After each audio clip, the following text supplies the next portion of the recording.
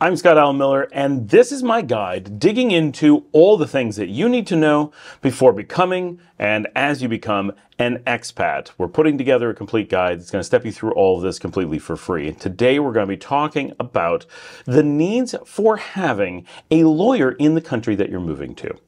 Okay, so if you're coming from a place, assuming you're living in the country that you were born in, there's a decent chance that you do not currently have a lawyer or attorney in the country that you're coming from. This is relatively common. A lot of people don't have them. Generally, we would recommend that as an adult, you want to have a lawyer wherever you are. You just never know when something is going to go wrong, and it is an important part of protecting yourself. But of course, if you're living in the place where you grew up, there's a good chance that you have friends and family that they have resources, they know people, and obtaining a lawyer when you need would actually be pretty quick and simple. If I was living back home in New York where I grew up and I had no contacts with lawyers or anything of the sort, I could easily call any number of friends in a pinch and say, look, something terrible is happening to me. I need a lawyer right away. Please get me one.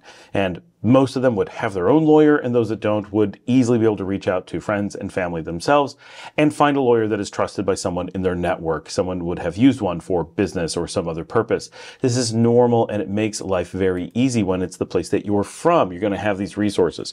Also, when it's the place that you're from, the chances that you're going to need a lawyer all that often is much lower, just because you are familiar with how everything works. You have a lifetime of access and inherent knowledge of different things. And we've talked about this in some other videos, but not in the skills series. So I want to make sure we touch on a couple of these topics. Of course, if you want to dig into this more, I have other videos, of course, always free here on the channel that you can go into, talking about an analysis of risks that people have seen, examples, what happens when you're isolated as an expat, how you can find a good lawyer, depending on where it is that you're looking to go and so forth. But as a expat skill in our guide, we want to make sure that you are aware that it doesn't matter where you are moving. It doesn't matter what you plan to do. If you are going past being a tourist, your plan is to become a long-term fixture of a given location. And I would advise this in most cases, even for digital nomads.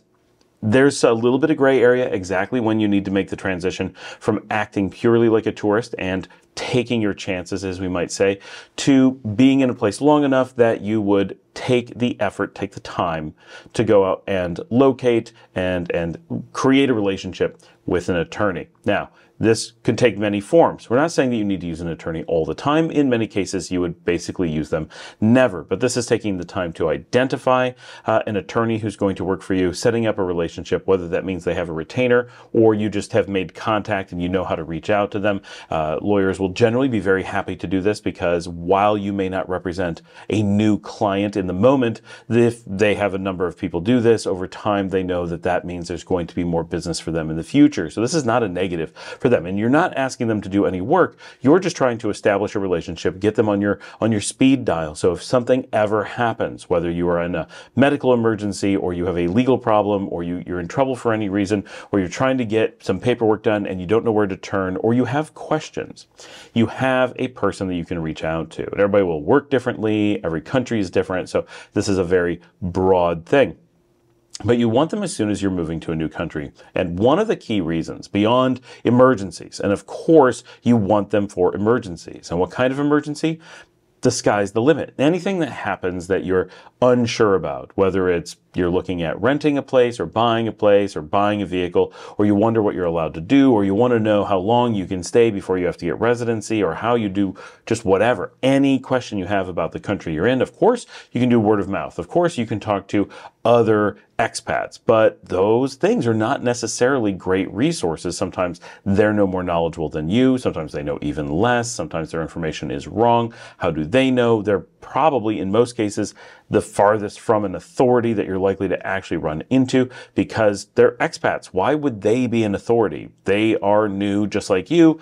There's all kinds of people who've lived there for a long time, and they don't typically have a lot of those answers. They need attorneys too. Not as often as you do, but they need them too. So you're going to need an attorney to give you that information, in many cases, directly. It's going to vary by country. Some places, you're going to never need a lawyer. It's just, you're going to be like, I'm so glad I have one. They didn't cost me anything, or they cost me 20 bucks, and now I have their number. They know who I am. I'm in their system. They have my credit card. Should anything go wrong, I can just have a friend call. That will give you a peace of mind. And if that's all it ever is, fantastic. But for places like Nicaragua, many just normal everyday activities in life are expected to be done by a lawyer. And in some cases, it is required by law that lawyers do a lot of normal things. And even when they're not required, that's a lot handier to work with one, and you often need a notary and special filing that can be very difficult for you to do if you don't have an attorney. Again, this varies dramatically from country to country, but the concept is a general one. You always want access to an attorney at the drop of a hat, and one you can trust, because when an emergency happens, that is the absolute last time that you want to be trying to find an attorney or set up a relationship or make a deal so that you can pay for them. Those are, if you're in a medical emergency, you're in a legal emergency, and you're being arrested or something of that sort, you need someone right away. Now, if it's suddenly I have an opportunity to buy a house or a car and I want a lawyer to look over the paperwork, you've got some time. It's not an emergency, but you'll still appreciate having someone that you can just turn to.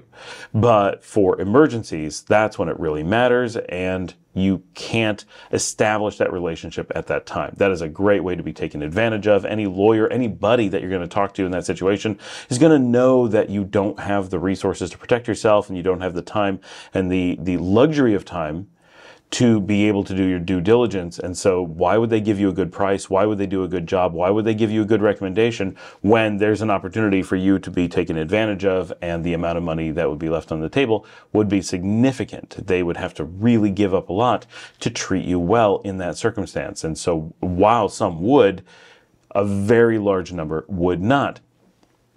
But it goes deeper than that. I know as an expat, and I talk to lots of expats, now given it does vary by country, so where you ask this question will vary a lot. I know expats who live in certain countries and don't work with an attorney, and I know expats in another country that always work with an attorney. But it doesn't change that having access to one is always good. But here we find that so many day-to-day things are done by attorneys. It just makes life so much easier. We can't imagine trying to work without one. We use one for our residency, for every vehicle, every apartment, every business, every house, whether it's a rental or it is a purchase, whether it's just overlooking deals. Now, we also do business in the country, so that makes it that much more, but that is not required to need. You always need a lawyer, right? It's just a basic adulting thing. If you don't have one, consider how you're going to get one in the short term for sure. But having a lawyer means that when we have a question, can I legally buy a car? Can I legally hire someone to work in my house? If I do hire someone, how do I have to pay them? How do I have to structure that? What kind of bonuses do I have to do? What things do I need to be watching out for that I have no idea about? A common thing is Americans are used to paying on the month 12 times a year, or a solar month as it actually is. And here in Latin America, it is standard to pay on the lunar month. That's every 4 weeks. So it's 13 pay periods in a year, not 12. And a simple thing like that, no one's going to tell you, because to them, to Latin Americans, that's just how it is. They aren't aware that you don't know, and it's not something they would remember suddenly. They just expect you to know because it's a cultural thing. And in some cases, like here in Nicaragua, it's enshrined in law, so you have to know. But as a foreigner who is hiring household help, you may get to the end of the year and not have paid their final month's salary, and you feel like you've paid everything. They say, "Where's my last paycheck?" You feel they're trying to take advantage of you. They feel like you're stealing from them. The government's going to side with them because you are legally mandated to pay 13 months. It's not on your employee that you as the employer didn't follow your employer due diligence. You're supposed to hire a lawyer for that. You can do it on your own. It's not a legal requirement to have a lawyer, but it is on you if you don't have the right information, if it's not current or correct. So a lawyer is super important even for normal people doing normal things. It does not require being a business person or having some special events going on in your life or hiring personally or anything of the sort. If you are living in a country, you want to at least be able to quickly ask questions and just check on things. And hey, I need to do a border run. Is there anything I need to know? Hey, I'm looking to buy something. What do I need to know? Who knows what questions you're going to need to ask, and where are you going to ask them when there's something important if it's not an attorney. If you're moving from North America, especially like the United States or Canada, then it is going to be normal to assume and hear when we say you need to have an attorney that this is a very expensive thing. Hundreds of dollars per hour, large retainers, and you need to commit to a lot of time and maybe some recurring expense just to keep them current, but with rare exception, any place you're moving to as an expat, of course, you could be moving to the United States, and then, of course, that would be true. But under normal circumstances, if you're moving somewhere in the world, especially if you're watching my channel and my guides, you are probably moving to a place that is a lot lower cost of living than the United States. Most of my audience are seriously looking at Latin America. Those who are not are often looking at Southeast Asia, perhaps, or Eastern Africa. Those types of locations would be popular. Maybe even Eastern Europe. In those locations, the expectation that a lawyer would be expensive would be unlikely. In nearly all of Latin America, you're going to find an attorney to be very affordable. And importantly, even if they're a little bit more expensive than you were hoping, chances are they are far less expensive than if you did not have an attorney. Like most good decisions in life, making a good decision about your attorney, your accountant, your advisors in most spaces is to save you, or in some cases make you, money. Making is normally only if we're talking about a business advisor. If we're talking about a personal advisor, normally they're to save you money or to save you health or distress or something of that sort. But your health and distress can be equated into money at some point as well. So it still may be, right, happy, healthy, unstressed people, chances are they make more money and have more opportunities to save other places. So you want an attorney because they're going to protect you against things like monetary loss, whether it's from getting scammed or not having a correct contract or getting in trouble because your residency is wrong or you filled something out incorrectly or you just ended up in a bad deal or didn't know something you needed to know before something bad happened. Maybe you pay a fine because your attorney didn't look something over. In all those cases, you assume that your attorney is not going to cost you as much as not having an attorney would likely cost you. In 100% of the cases, no, that's not going to be true. But in the majority of cases, I think it is. So don't think of this as an expensive thing because one, we don't assume you're going to be spending any money up front or recurring. You're just creating a relationship and using an attorney whenever it is appropriate. Some examples of when you should essentially always use an attorney, and this absolutely would apply in places like the US, Canada, Western Europe, and so forth. And then, of course, extend that into any place you're looking to become an expat into, but your residency. That's basically always going to involve an attorney. There will be exceptions on that one. I'd still want an attorney to look it over just to give me some advice, even if it's very minor, very fast. Some places like Mexico make it really easy to do the paperwork even before you get to the country. So that's a case where having an attorney in Mexico would be a little bit awkward and strange, but could still make sense. But here in Nicaragua, for example, you really can't apply. I'm not saying it's absolutely impossible, but the assumption and all of the processes are built around the idea that you will be in country, put in time, get to know an attorney, and then start filing your residency process. That's just how it's all designed. And most places, while they'll fall somewhere between Nicaragua and Mexico as literally two global extremes as to how easy it is to get residency before you come and the incredible lack of need to get any residency until you're already here.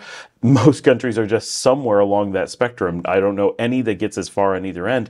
But with all of those, having an attorney just to make it clear to you exactly what the current, and that's important, right? Even on my channel, we talk a lot about Nicaragua requirements, but keeping them absolutely current up to that day is all but impossible. Even if my video comes out today and it is accurate, it does not guarantee that it'll be correct for you tomorrow or the day after. And so that's where you always need an attorney who's able to keep up, ask questions, double check, has the right resources, is an official attorney, and has those access points to get into things to give you that information that you're going to need. Oh, is this residency going to work for me? What changes have been announced that may not be completely public? Obviously, they're public, but maybe not completely well known yet. What is the anticipated changes? What have you seen over time? How do I best deal with this? What are my options? Are there options that the public doesn't know about? That's really common here. A lot of people are not aware of what are actually quite standard paths to residency and are often told by non-attorneys, just other expats who are trying to, do a little side job or whatever, and they'll tell them, oh, no, that residency doesn't exist. And your attorney will be like, that's the standard, everyone does that. What are they talking about? And it's really easy to get misinformation when someone's not accountable for it. But under most circumstances, real lawyers are accountable for giving you correct and accurate information. They may be on the hook for it. They may be looking at a censure or losing their license or getting fined or carrying a liability for your mistakes if they give you wrong advice on an area that they are supposed to be your attorney on. So there's a lot of protections in most circumstances when you use a real attorney, beyond just getting advice you may not have access to otherwise. So don't think of them as an expense. Think of them as a cost savings, and probably a relatively inexpensive one. Unless you're doing something complex, of course. If you have a complex case, you're going to court, then the cost may be quite a bit more. You may really feel that. But of course, again, losing a court lawsuit probably going to cost you more, right? Like, there's just a lot of reasons why you want to be working with an attorney all of the time, not actively every day necessarily, but okay. So that was the example. Residency, buying and often renting a house. I know a lot of people rent without having an attorney, and that's probably okay, but there's still a contract involved. You probably want it looked over. And again, how much is that going to cost versus what the risk is? Have an attorney who looks it over, and they not only tell you if a contract is not in your favor or is onerous or whatever, they may also say, hey, you know, this doesn't give you the things that they mentioned. Are you sure this is right? Like, you're getting an apartment without furniture. Didn't you say you were getting a furnished apartment? Oh yeah, this is the wrong contract. And once you sign it, you're in bad shape. So those are places that it's good to have them. Absolutely, short-term rentals, doing it without an attorney, especially if it's like Airbnb, sure. But if I was getting into at least a year lease, I would always have an attorney. Always, always. If I'm buying a house, the only thing you ever need is an attorney. I don't know any jurisdiction in the world where you need something other than an attorney, and I know of none where you don't need an attorney. They may not be required by law, but you absolutely need one as an adult trying to do an adult transaction. Never attempt to buy a house without an attorney. And always, when we say have an attorney, that always means your attorney, an attorney that answers to you and no one else. That means if you have a real estate agent who brings an attorney with them, that's not your attorney, that's their attorney. They can have one. That person's not bad, but they do not replace you having an attorney. You could be in a lawsuit. Yes, the person who's suing you has an attorney. They're not your attorney. Just like the real estate agent, they're adversarial with you. They make money by hurting you. So you know, in all those cases, their attorneys are not your friends, just as those people are not your friends. But you may have to do that kind of business. That's fine. Have an attorney of your own. If you are buying a car, yes, I know in the United States you would buy a car without an attorney, but if you're an immigrant buying a car or an expat buying a car in the United States, typically expats are not buying cars, but they could be in the US, then you definitely want an attorney. Just look things over. Could be real fast, really simple. It does not mean they're doing all the work. Doesn't mean you're not doing the haggling, but in some cases, it may be that you're worried about dealing with the whole thing with a car. Send your attorney to buy the car. Here in Nicaragua, that would be a very sensible thing to do. You may get a much better deal, plus a lot of protections. An attorney can do a lot of things for you, or maybe the attorney's office at the oversight of an attorney. So property, even rentals, cars, residency, those are three super important areas that essentially everyone does when they're looking at being an expat, or especially if they're looking at being an immigrant, right? Getting residency that is temporary, you're still an expat. Getting residency that's permanent, you are probably turning into an immigrant. So I started my journey as an expat. I have now matured out of pure expat, which is the parent category. I'm now an immigrant, which is a specific category of expat that is permanent in their new country. So that's why we use those terms differently. They mean two different things. One is a subset of the other. They're very discrete meanings.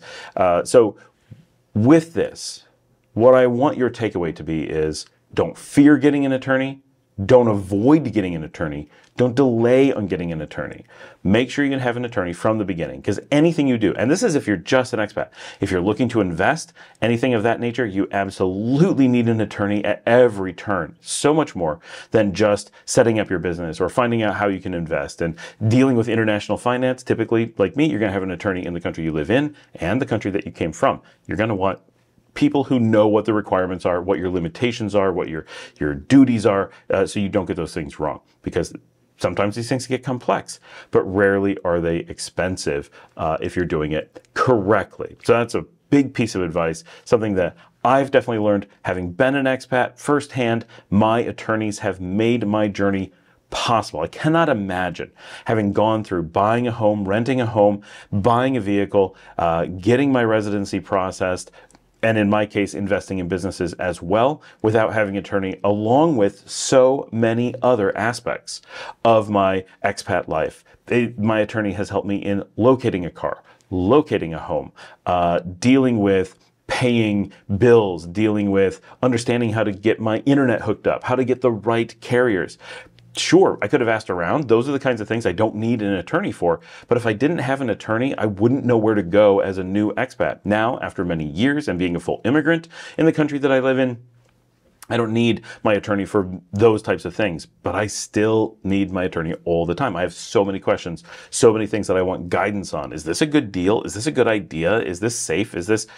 There's so many things I just don't know. And so having that resource is super critical for me into keeping me from making just really bad decisions or missing out on things that I didn't know were required or were possible. That's a big one. Often your attorney is simply going to be knowledgeable about what options may exist for you. Why would you want to give those up? But my journey, I can't imagine having made it without my attorney, and seeing other expats, those that are successful, universally have good attorneys that they trust, have a good relationship with, and they lean on them, and they make great customers because they need lots of pretty simple things all the time.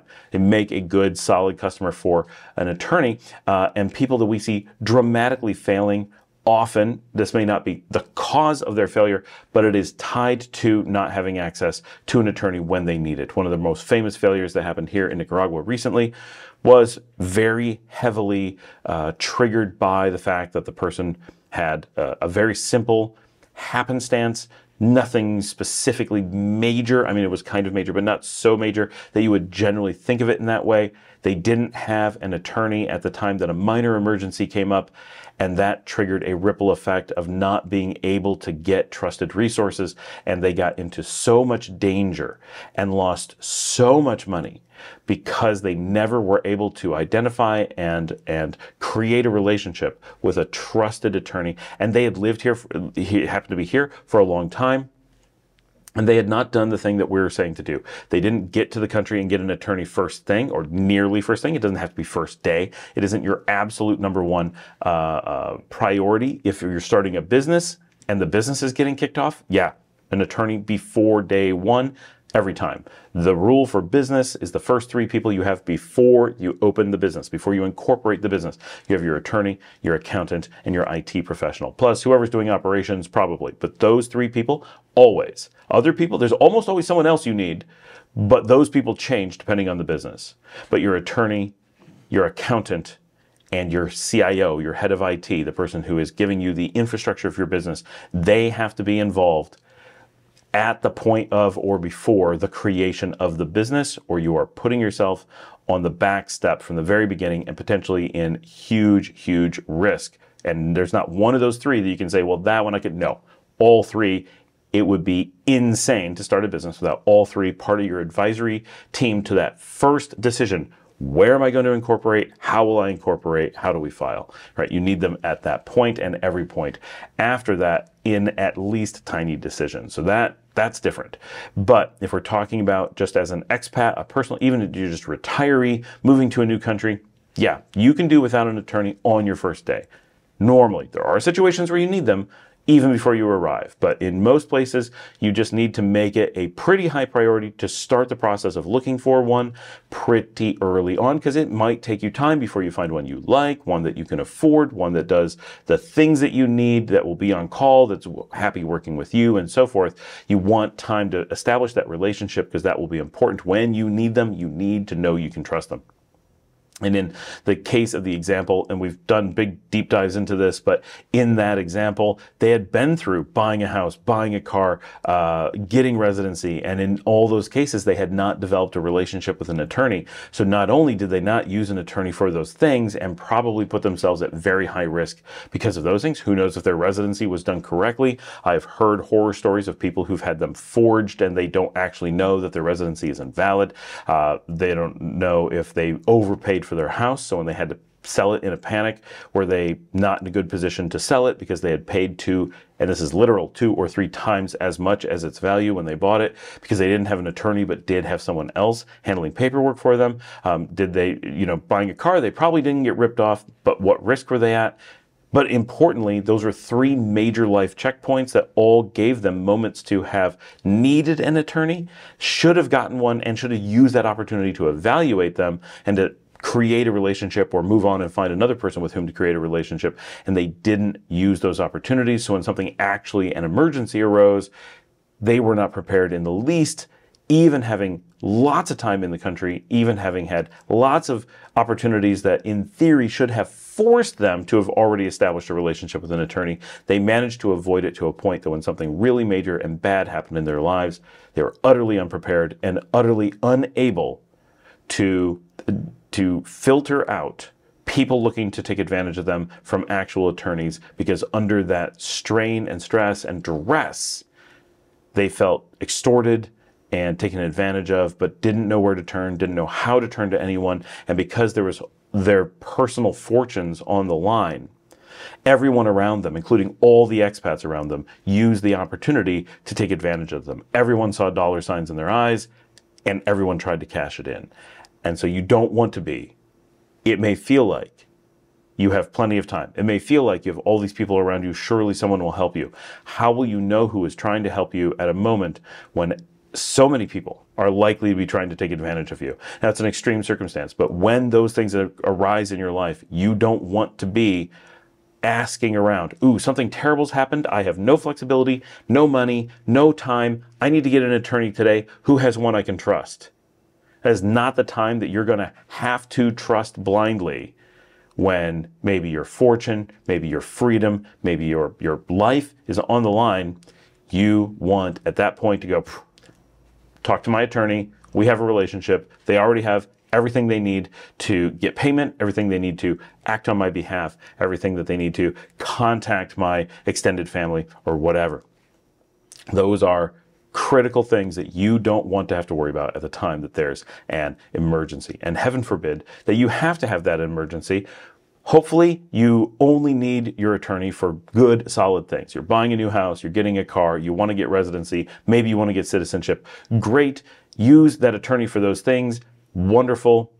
And just have that peace of mind, much like health insurance.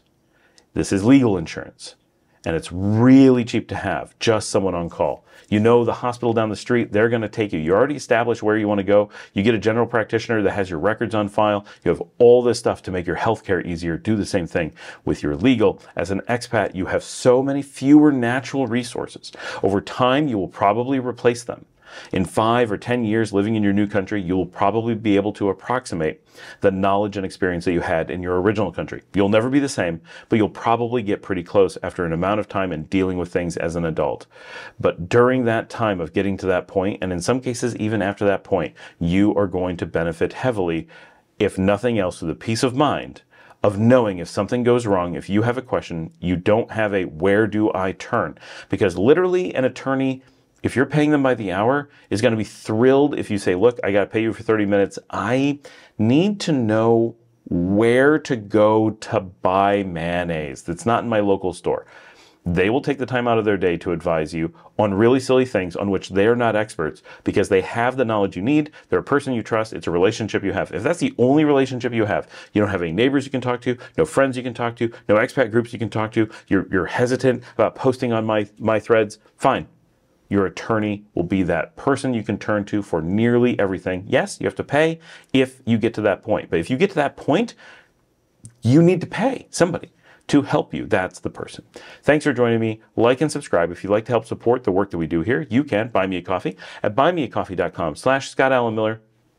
Comes directly to me and helps fund everything we do, from cameras to software and all that. We also now have a membership program. Should you be so inclined to want to support us monthly, that would be so amazing. You can see the join button on most systems right down there.